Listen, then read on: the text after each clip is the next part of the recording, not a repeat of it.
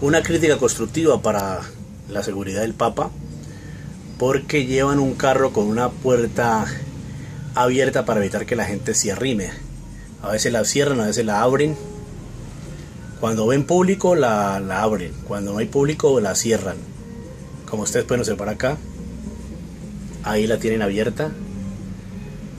Es un peligro para la comunidad, mire que se arrima, y la puerta precisamente lo que hace es evitar que se le arrimen al Papa. Pero ahí la cierran, ahí se ve que ya está cerrada. Entonces la cierran la abren cuando hay mucha gente en la acera. Entendemos que hay una preocupación por la seguridad, pero eso pone en peligro también a la gente. Este es el carro del Papa. En Medellín, en medio de la lluvia, el Papa va hacia los hogares San José, a una reunión pues con los abuelos. Ustedes pueden notar la lluvia. Y estamos notando aquí pues, ahí vuelven y abren otra vez la puerta del carro, vamos a mirar. La abren cuando hay gente en la acera. Este Siloé, Fundación Valor para el Mundo Entero, extraído de la televisión pública colombiana. En este caso el canal Teleantioquia. Pero es una producción de la televisión colombiana. Mire, aquí está la puerta, ustedes pueden notar que es un peligro. No pueden decirnos que es para que los escoltas estén pendientes ahí en caso de una emergencia, porque realmente los que están cubriendo el Papa son unos policías en moto. Este es Siloé, Fundación Valor para el Mundo Entero.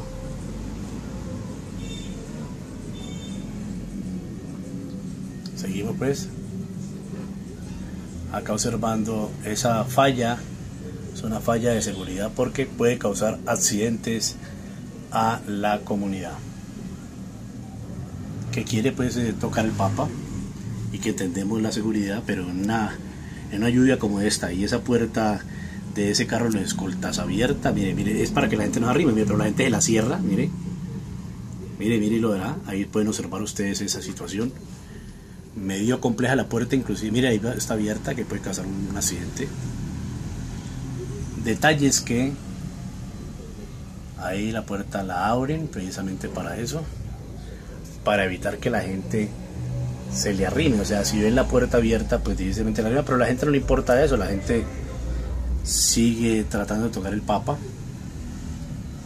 Este es Siloé, Fundación para el Mundo Entero. Cosas curiosas que pasan, pero que también son peligrosas. Este es el carro donde va el Papa, y ahí van los policías al lado.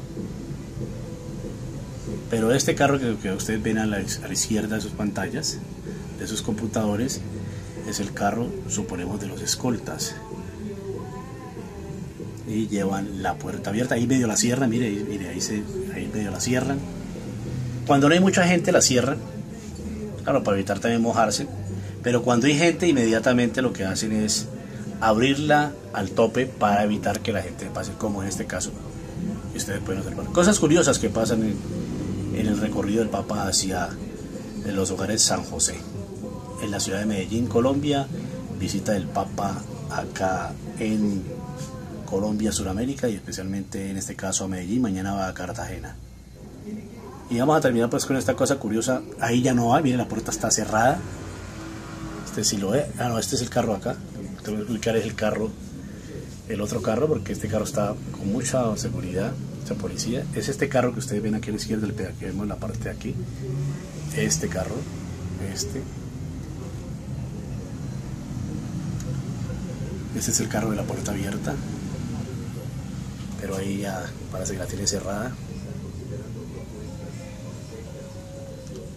Acá, este es el carro de la puerta abierta. Aquí está la puerta. Miren, medio la cierran, vuelven y la abren otra vez. Mire, ahí casi le pegan a ese señor. Mire, vuelven y la abren otra vez duro para que la... Mire, qué peligro, eso es un peligro, pero peligro. Con la intención de evitar, mire, ahí la gente se la cierra. Mire, ahí está cerrada, vuelven y la abren otra vez.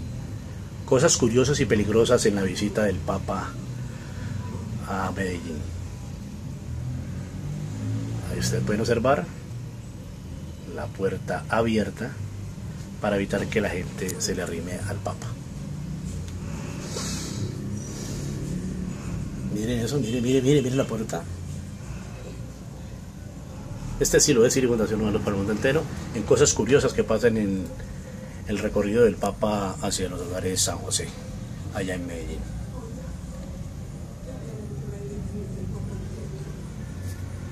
Entendemos lo de la seguridad, pero ponen en riesgo también a la gente con esas puertas, estos guardias del Vaticano. La gente quiere tocar el Papa y esa puerta lo que hace es obstaculizar.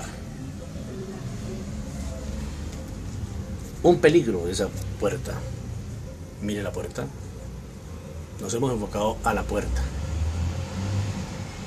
Ahora ya van a tener que bajar los escoltas porque la multitud se está aglutinando hacia el